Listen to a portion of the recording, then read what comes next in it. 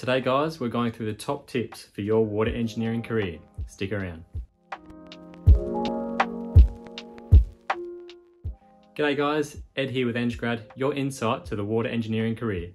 So let's get straight into the video with my tip number 1. Learn to be brave. By taking those opportunities to travel, by taking those opportunities to work on those remote projects and maybe having to spend a week or a few days away from your family. Being brave and saying yes to the opportunity to give a presentation maybe to your company, give a presentation to a university about your career and about the things you've learnt in water engineering. Saying yes to the opportunities to create something new for the company. Be brave and it will reward you in return. Some of the biggest, most daunting things I've done in my career is move interstate, move from my hometown of Adelaide to Perth, and then I did it again to Melbourne. And it was scary. It was fun, but it's scary and it's a daunting thing to do because I didn't know many people in those states and I had to make new friends, which is hard when you're in your mid-20s. But I did it anyway, and I don't regret it. In fact, I'm so glad I did because I got to meet new people, I got to meet new clients, I got to work on some really, really cool projects. And in the company that I was working for at the time, they really respected the fact that I went and did that I was brave enough to go and do that by myself. So when an opportunity comes your way, take the leap of faith. You won't regret it. My key tip number 2. Now, as you know, learning the technical part of your job is probably the most important aspect of your job.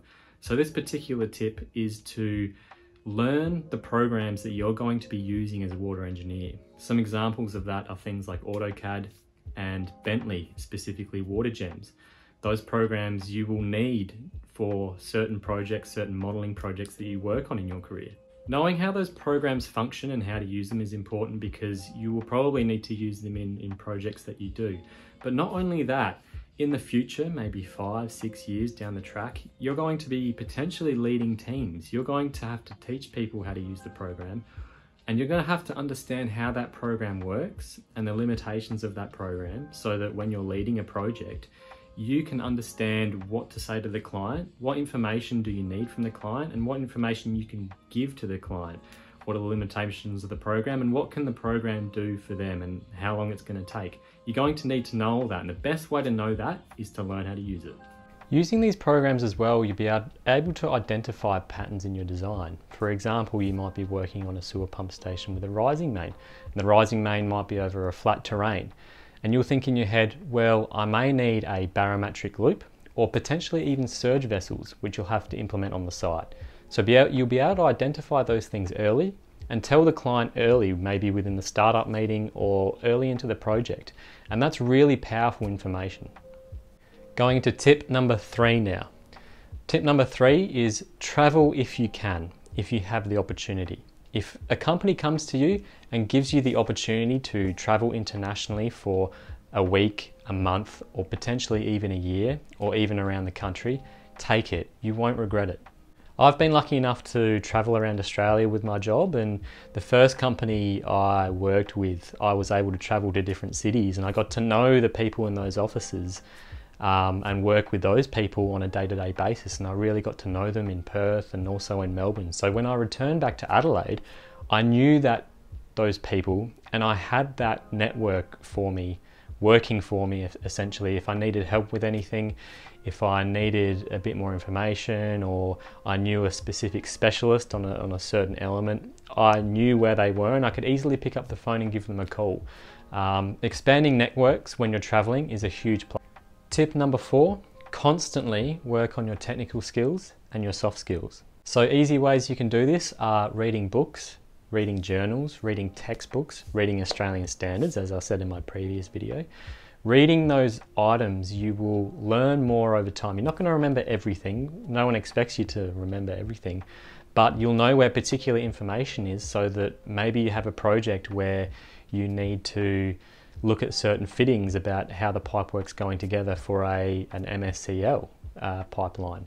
You know that you've read the MSCL textbook, the ASCE textbook, and you know there's certain areas that talks about fittings and which fittings are most suitable for certain environments. So you go, I remember reading that. And then you go to the textbook, you read the section and you go, oh, this is really good information and I can use this in my design. Other ways as well, you can take courses. I've taken multiple courses in my time, in my career, and honestly, I don't use all the information out of those courses. One of the courses I don't use at all, but it was still a good experience, and I still remember that information or parts of that information. So when someone starts to talk about it, for example, stormwater engineering, which I did a course in, I can understand what they're saying and I can relate to that, and I can join in that conversation and I can add to that conversation. And don't forget, you can do this on the job as well. So maybe there's a meeting coming up and you're a junior engineer. Maybe you can suggest that you lead the meeting. That way, that's working on your soft skills about giving presentations, maybe about how to talk, the engineering talk, without getting too complicated, and just building your confidence in those soft skills space. And the last tip number 5, and you've heard me say this before, is get involved. That could mean socially with the business, going out for dinner on a Friday after a long week. It could mean signing up to one of the organisations in your country, a water organisation, and going to an event, speaking to other water engineers or other leading engineers in that field. It could mean making your own event within the company. Maybe you're a graduate and you want to start a group, or you want to create an event for those graduates. Those social aspects will give you a big step up in your career. And I get it, some of us are introverts and that kind of stuff seems daunting. I mean, I'm an introvert and I find that stuff kind of daunting, but it's good just to make the effort. You don't have to make the effort all the time, every week, but every now and again, and people will recognize that and they'll appreciate it. And when I say get involved with your team as well. Talk to them, say hello when they walk in the door.